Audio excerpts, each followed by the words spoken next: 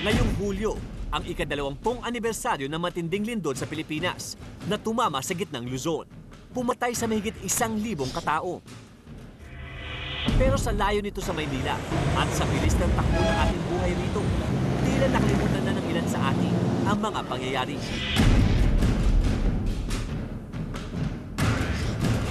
Paano mo malalaman kung iyong tinitirhan ay ligtas sa lindol?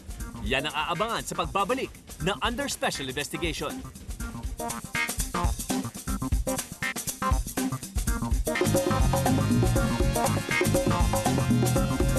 Hindi na raw natin matatakasan ng lindol. Ito na raw ang disenyo ng kalikasan sa ating bansa.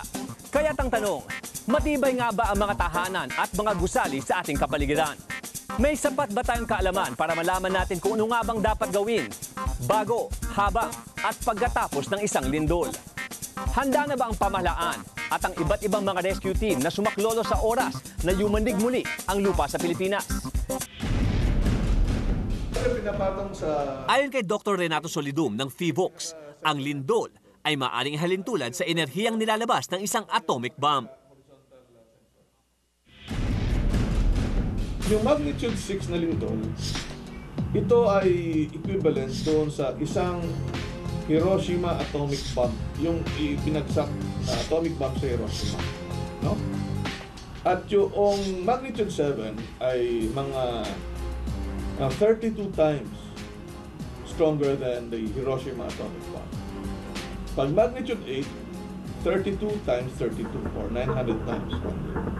Ang ibig sabihin nito, na tulad ng Hiroshima, maaring madurog ang isang lugar sa lakas ng pagyanig.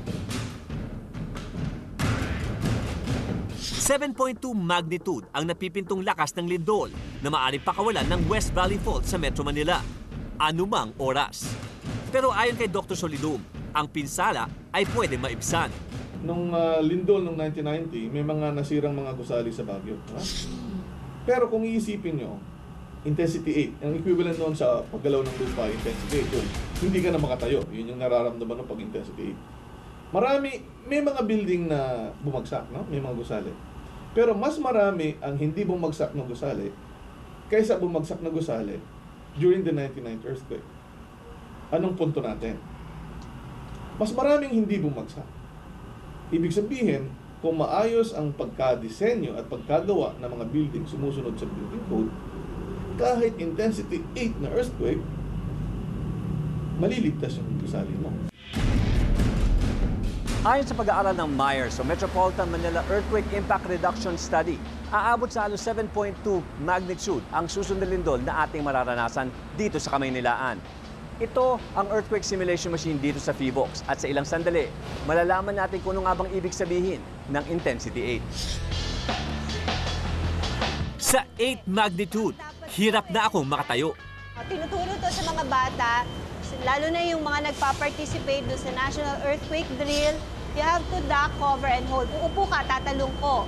Cover the head, and then hold the position hanggat nararamdaman mong gumagalaw ang lupa. So alam natin na lindol to at alam natin na medyo malakas siya. So duck, cover, and hold ang ginagawa natin. Hindi natin alam kung gaano katagal tayo dapat nakaganitong posisyon.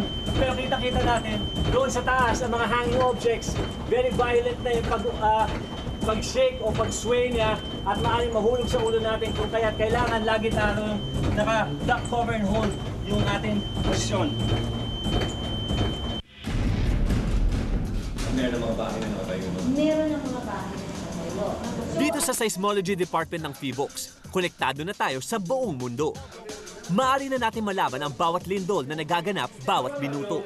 Mahalagang lagi tayong updated dahil bahagi ang Pilipinas ng Circum-Pacific Seismic Belt kung saan 81% ng pinakamalalakas na lindol ay nagaganap. Ito ay isang seismogram mula sa July 16, 1990 earthquake. Ang sistema na ginamit dito ay yung analog, kung saan may lapis tapos sumusulat sa papel. Pero ngayon tayo dito sa Pilipinas, high-tech na. We've gone digital.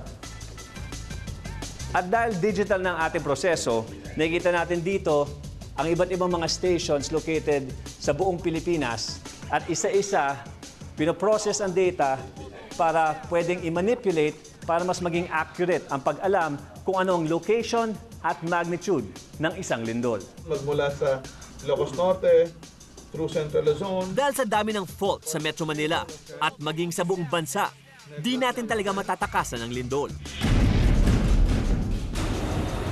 Isa sa maaaring gawin ay magtayo ng isang matibay na gusali at bahay na ginabayan ng structural code na siyang dapat ipatupad ng mga nasa local government.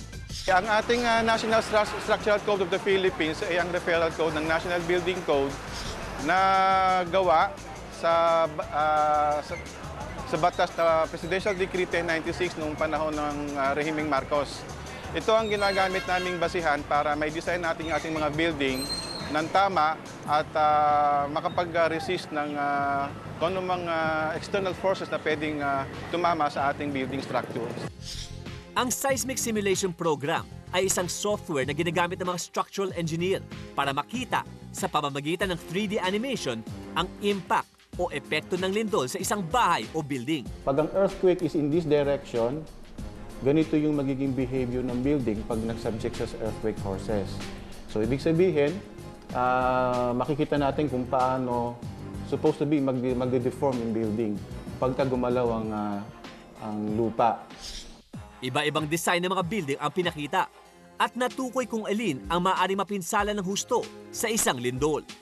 Kung sakali man mangyari ang isang malakas na pagyanig ng lupa o lindol, masasabi natin ang isang building ay sound kung wala siyang na-experience na damages. No? Pag sinabi nating damages, ito ay maaari tumama sa mga columns, sa beams o sa slabs. Ito kayong tinatawag na structural main components ng ating building. Dahil dito lahat nagtatransfer yung forces na tumatama sa isang building. Maraming lumang gusali at bahay sa Maynila na di naabutan ng structural code. Pero ayon sa mga engineer, maaari pa rin isalba ang mga ito.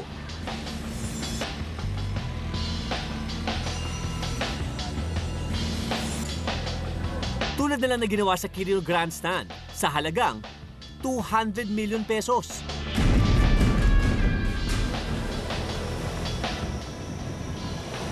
Para sa mga istrukturang nasa reclaimed land tulad ng Rojas Boulevard, maaaring lumubog ang mga ito. Ang reclaimed land o tubig na tinambakan ng lupa, maaari itong maging sanhi ng liquefaction. Kapag mataas ang dami ng tubig sa lupa at niyanig ng isang lindol ang lupa sa ibabaw ng bitak, maaari itong malusaw at tuluyang pabagsakin ang mga istruktura na nakatayo rito. Dagdag pa dyan, mali din ang paniniwala na mas delikado ang mga nasa high-rise building. Dahil sa mas mabigat at matataas na building, mas mahirap itong kabugin ng lindol. Kaso nga lang, mas damang-dama ang lindol kasi tila sumasayaw ang gusali kung ikaw ang nasa taas nito. Nilinaw ni Engineer Abinales na walang 100% earthquake-proof na gusali, tulad na napabalitang kakayanan ng LRT-2 na harapin ang 8 magnitude. There's no such thing as when you design a building, kakayanin ng isang intensity 8 or intensity 9. Dahil sa dami ng mga pasaway dito sa